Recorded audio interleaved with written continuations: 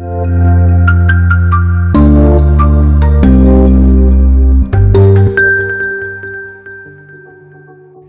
folks, we're going to talk about a few brief topics today. We're going to be talking about art direction and how I kind of categorize and break that down into inspiration versus actual reference. We'll look at a few big projects and how they approach that, as well as a few of my own. And I'll show a little tip at the very end that really helps a lot of my images over the years. So let's begin. So guys, what you're seeing up on screen now are two of my later images, and I've got plenty of comments on each of them regarding, what did I reference? How did the research play into that?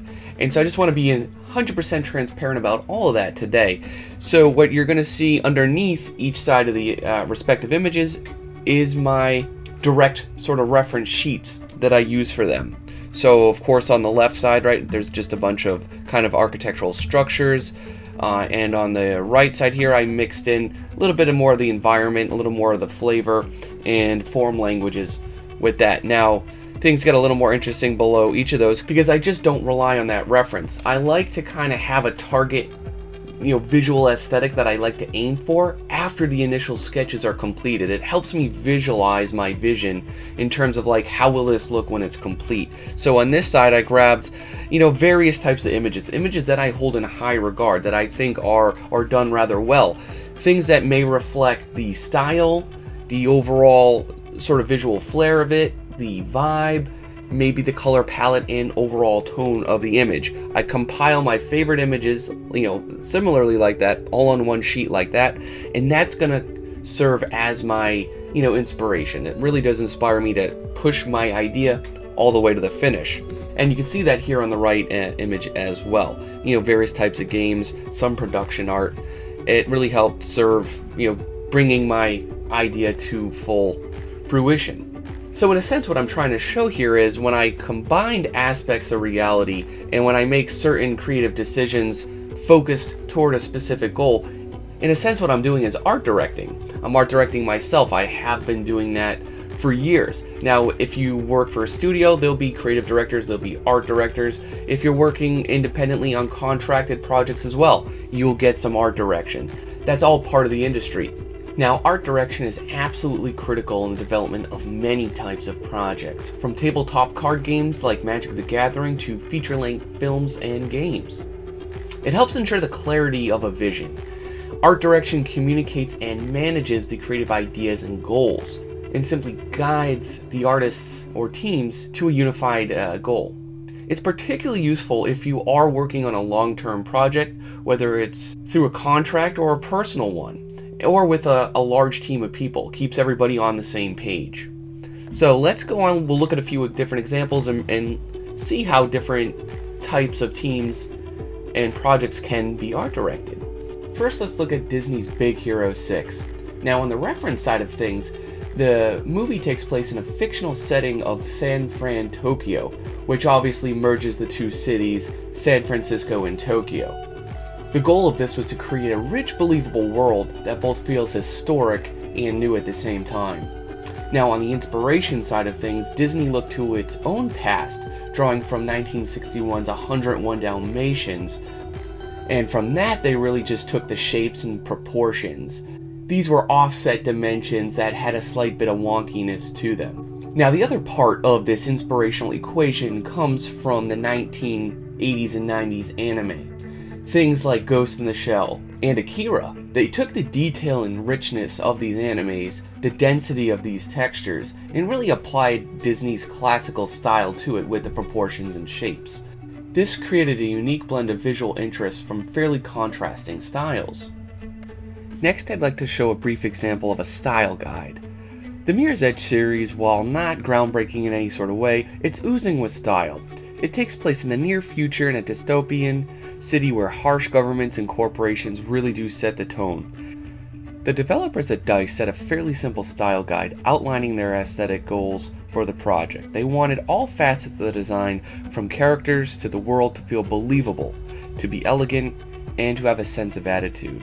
Both the elegance and attitude are fairly contradicting adjectives, which is why I feel that world is very striking. Of course, the added bonus of this type of creative planning is that the project itself feels really focused and of course artistically unified. Typically, from my experience, a project will have an entire document dedicated to this. It's often called the style guide. It can be a dozen pages long, usually like in PDF format, to hundreds of pages long. They can be quite overwhelming. In fact, I've even turned some projects down entirely because of the art direction. They would send them to me after signing the NDA, I'd look over it, and be like, you know, this project is not for me, and that's perfectly alright. So if you'd like to see one firsthand today, just go down to the description below, click the link, and it'll take you to see Naughty Dog's Uncharted 2's style guide in all its glory. This one's a few hundred pages long, it's a big team, it's a big project. But it really shows all their creative choices and why they made them. It's fantastic. As mentioned at the start, I'll show all you folks a simple little trick I've been doing for years that's kind of helped me along. As many of us do, we're working fairly isolated, probably by ourselves in our own home studios, and we're just trying to improve. A lot of us try to, have specific art target goals. So what I usually do when I'm finished or when I think I'm nearing completion of an image, I simply grab the whole thing and drag it right into my particular style guide. Then I just make it about the same size of all the other images and completely surround it by that. Now, if I've done the image justice or if I've hit my goals, it should kind of fit right in there rather seamlessly. It should be fairly indistinguishable. That's my goal. That's my particular art direction for the project. So of course, when we're so invested in our own, it's hard to be that objective and clear sometimes. So this can kind of help. And then if it's not fitting, you have to be really honest to yourself. You have to really pick your image apart. Why is it not fitting? Is it the color? Is it the style? Whatever the case may be. If you're really struggling to see the difference, maybe send it to a friend or some colleagues. You guys can be the judge in this particular case. Did I hit my creative goals? Does it fit in there in terms of, what I was trying to do? Again, it can be challenging to tell when we're so invested in our own work. But it's a great way to see, how your project's going, and of course it really just helps you find out, right, if you're hitting those beats in the style that you want. I've been doing it for years. It's been helping me, not only escalate my own personal quality, but again, keep myself on track for where I need to be with certain pieces. So let me know in the comments below if you yourself, you do certain things like this. Am I the only one doing that? Have you ever considered, art direction for your own projects? And of course, just have a great weekend, and U.S. residents, have a great Thanksgiving. Art direction is a way of curating and guiding one's work and vision. I recommend trying it out if you grasp the fundamentals and are working on developing a portfolio. It's not really for students still developing those earlier skills. If you do have a decent amount of work and you largely feel it's either, unfocused, perhaps disjointed and scattered, it also may benefit you. Put it to use on a 3 to 6 month personal project. Alright, take care. Thank you for checking out my video. You can support the channel if you'd like by subscribing, liking, or commenting on my videos. You can find me on the web on Facebook, ArtStation, and Instagram. Those are the social media outlets I utilize. I also teach 2 courses at the Computer Graphics Masters Academy, Architecture Design and the Fundamentals of Design. Feel free to check those out.